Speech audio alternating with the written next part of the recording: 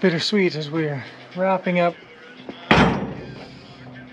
Valdez operation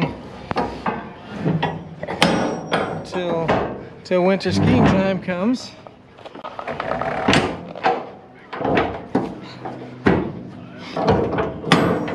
And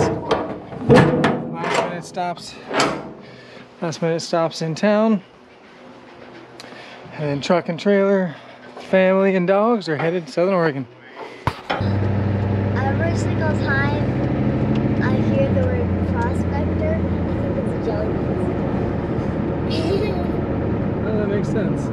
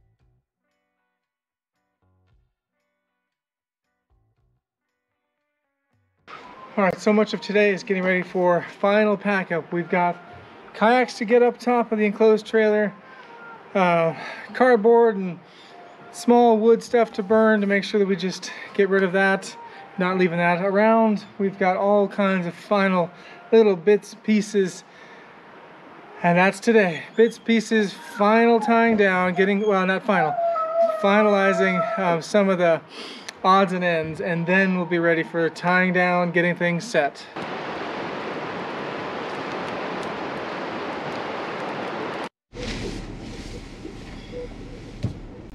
Okay, we are less than 48 hours. We have what? Sheesh, it's like 36 hours, right? Yeah. 36 hours till move time. I forget the mileage, 2,000 miles, more than 2,000 miles. From Alaska to Southern Oregon after more than 10 years. And we're feeling, I don't know about you, I'm feeling the stress. Yeah. Yeah. A little bit. A little bit. Not everything is working perfectly. You know, it's just, you do what you do. We were gonna take 3 vehicles down. Liam's rig is unfortunately not ready from the shop. Truck is drivable, but we don't think it can make the drive reliably. I bet it can make the drive. Okay, the goat could make the drive, but the prudent mind, yes. Prudent minds have prevailed. You know, and it was nice because Liam and I just straight away, I think, as we both heard the news, you know, the expeditionary mindset kicked in, and you know, the journey is more important than any one of the pieces. And it was pretty clear right away that, okay, the truck's nixed from the plan. We got a co-driver now with Liam back in the mix, and so Liam and Greta can spell each other off. So our drive just, I think, became a lot safer, but that was not a piece of the puzzle we thought we'd have to be dealing with.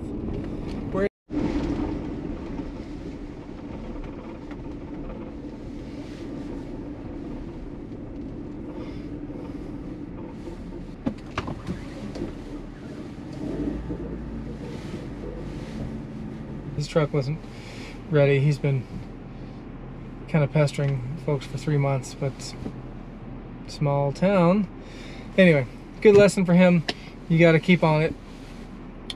Can't expect things. You got to be persistent.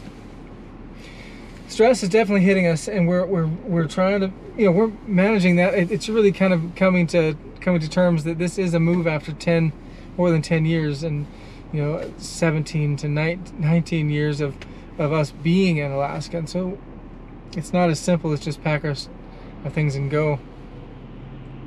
I mean, functionally, yes. But you know, I'll admit there's a bit of emotion and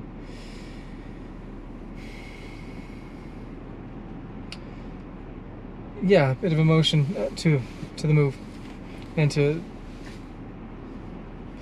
slowing this last little bit where we need to have haste, but think through things as well.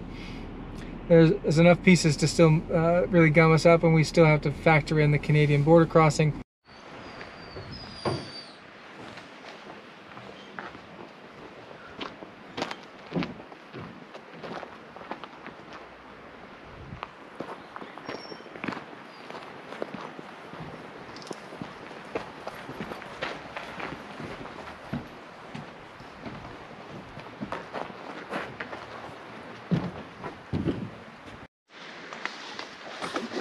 What's up, Lucy?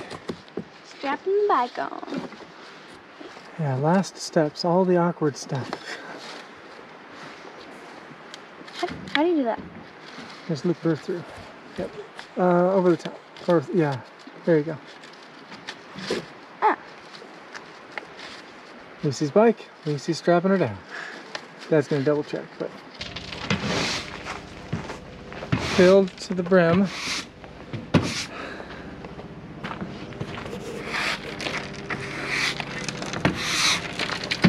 I think we're gonna make it. Yeah. All right, so definitely feeling a little stressed on final bits. We have not much room to go, and not much room to go, and not much room in the brains. And the round to packing dogs. Dogs are finishing a little meal on fresh fish. Not fresh, you know. Dog order into who's most compatible and near each other, just to enjoy the trip more. Laurel is loaded, bourbon and trailer is loaded. Yukon Red is ready to be dog loaded and people loaded, and the trailer is set to jet. We're talking who's grabbing what dogs to put them in the boxes. House is clear. So, Solo, Tasmania. Comet. No, Dasher. So Dasher. S-T-D. Great. We got STDs on this side. And then on the other side, we're gonna have Alana, Comet. Comet, and then Susitna and Grummet. And then Grummet on the end. Yeah. Great.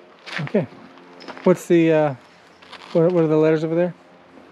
Does it make a word? A. So A C D G. ACDG. Oh well. Fueled up, leaving the hub. Headed to Chisto to get some air for the trailer tires.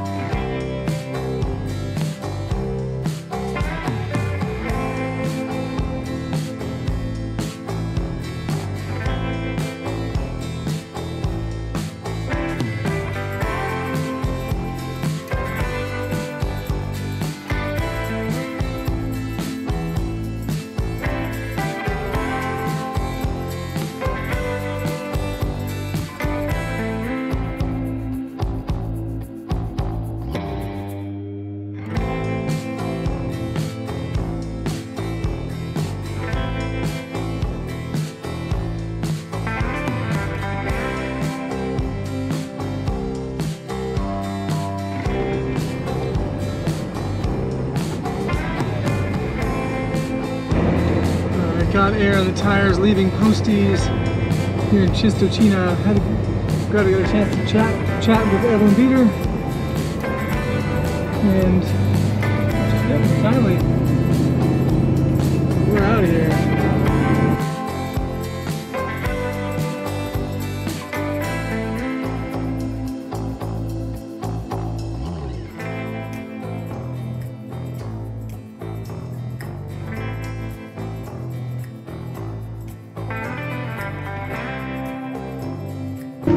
Alright, we are officially in no man's land, the spot between the Canadian Customs and the US Customs border checks, technically in Canada, but there's a good, I forget, 20 miles between the two customs stations. Alright, waiting. They're doing an inspection on a Sprinter just up in front of us. It's a little line forming behind us, which is probably good, a little bit of pressure, as long as we're not the ones putting the pressure on. Okay, we're stopped to provide documentation firmly establishing that we have business, not just that we're moving, but we do have business back in the States, something predating, you know, something very recent, so that we're not just trying to go through for a leisurely drive and not be able to stop. Head south on Yukon 1 East. Thanks, Google lady. So we do have that documentation. Wasn't prepared to show that level of proof, but got it and anticipating finishing this very soon. We just popped over here. They let us take the dogs out, so that was great. Good folks, you know, doing their job. It's an ugly time and puts us in weird positions. Okay, we've been approved. We're just gassing up here at Beaver Creek. If there was ever a sanitary operation there that actually was attempting to address a pathogen, that was pretty darn clean. I should have filmed that process. That looked like taking it seriously. Alright, it's part of the rules in Canada. You've got Americans are confined to their vehicles. That means you can't set up a tent and put out a sleeping bag or a sleeping pad. You've got to stay in your vehicle. So here we are. 7 a.m. We're getting started for the next section.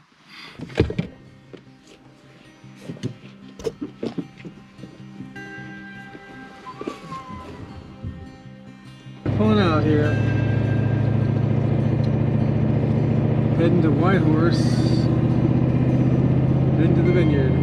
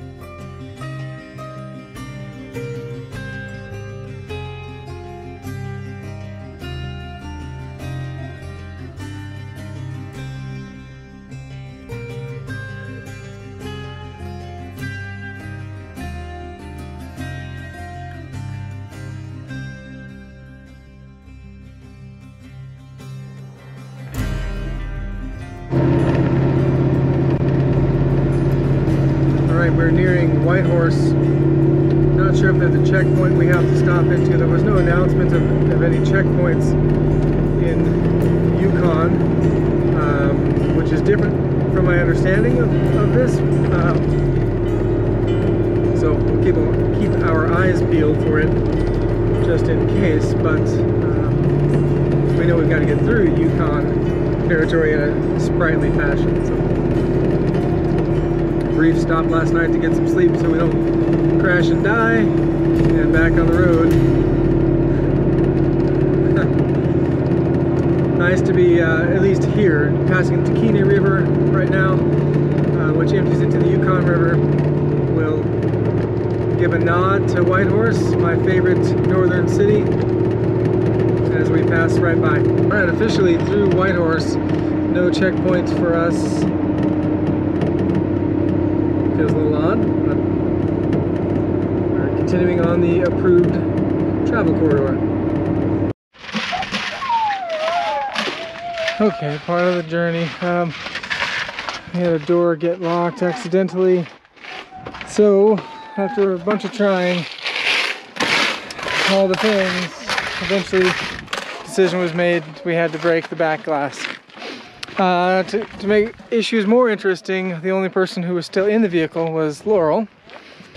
And all of our trying to get her to MacGyver her way out of her car seat and unlock the system let us in.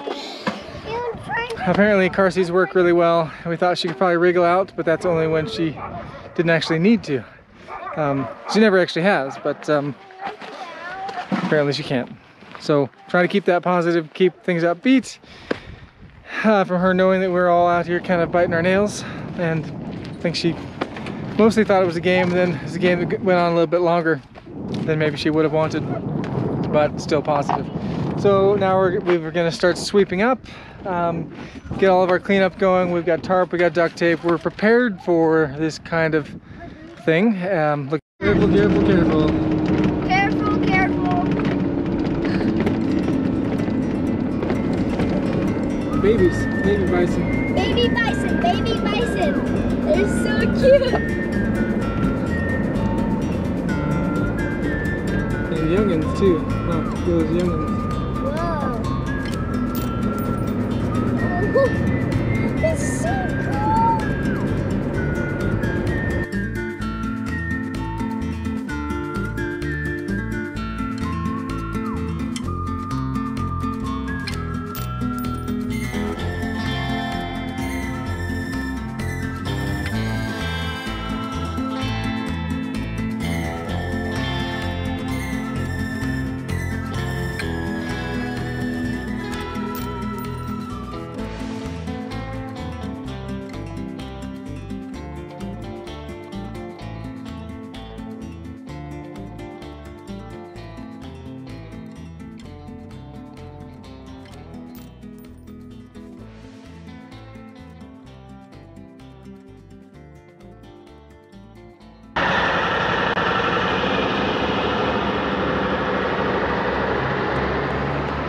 Okay, Greta and Liam heading back to Toad River.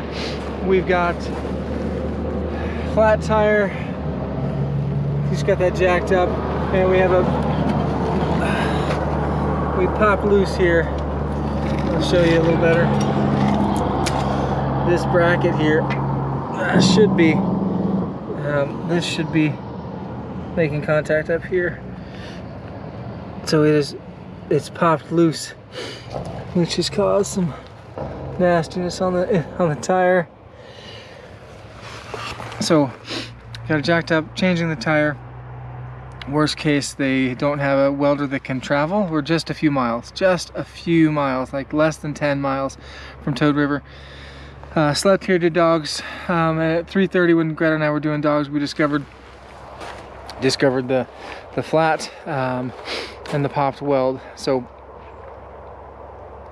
gonna get that fixed. If we can't fix the popped weld, we'll put the tire back on, or the new tire on. We'll drive to Fort Nelson, try to get it fixed there. Interesting trying to get help in a time of mandated quarantine for Americans. Nobody's stopping.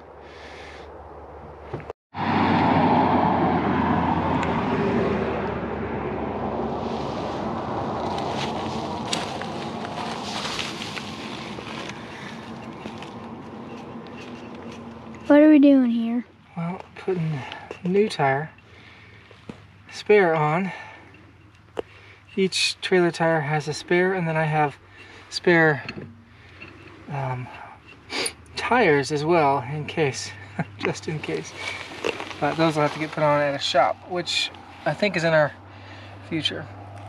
As we've got that popped weld there, it is possible to move down the road with that popped if I spin it and put the bracket into that space. That's not what we want. That's a worst case.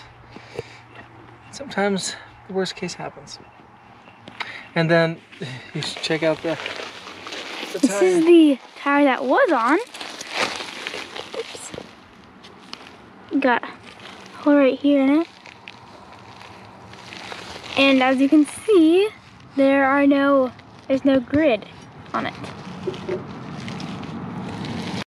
Okay, we're gonna just lower the jack just a little bit to get rest on the tire. A little pressure. Let's see how we're doing over here on the. Okay, we're still up in the air. It's good. I just want to tighten up. Just want to tighten up the lug nuts, and then we'll wait. Hopefully, we can get somebody from Toad River to come out with a welder.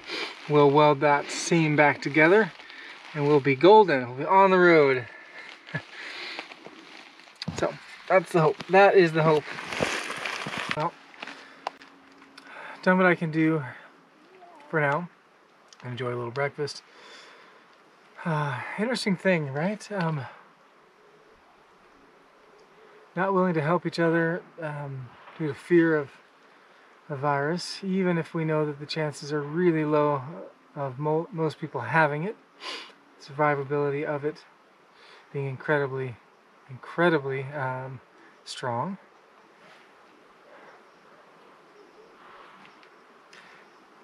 So that's one thing, you know, whatever that's what you think about something. In truth, though, people aren't willing to help. Clearly, real reticent to help each other. Somebody stranded on the side of the road, family, kids, you know, dogs, kids. I don't think we look too sketchy. You know, maybe my perception is off there. But nobody's willing to stop. American plates in Canada, nobody's stopping. So that's what that is. But interesting, you know, the way this is. I guess if we were, if I was a single person, just popping into hotels that were approved for our stay, for my stay, I guess it'd be fairly normal, other than you can't do anything else. As it is, with a family and dogs, we're compelled to sleep in the truck, keep moving, which means we're all sleeping where we're driving. And we should just be thankful to be able to move through, which we are. Always about the spirit of things, though, too, right? Not just the why, but the spirit of it. That's kind of challenged. Well, it looks like Greta and Liam are back. Look forward to updates.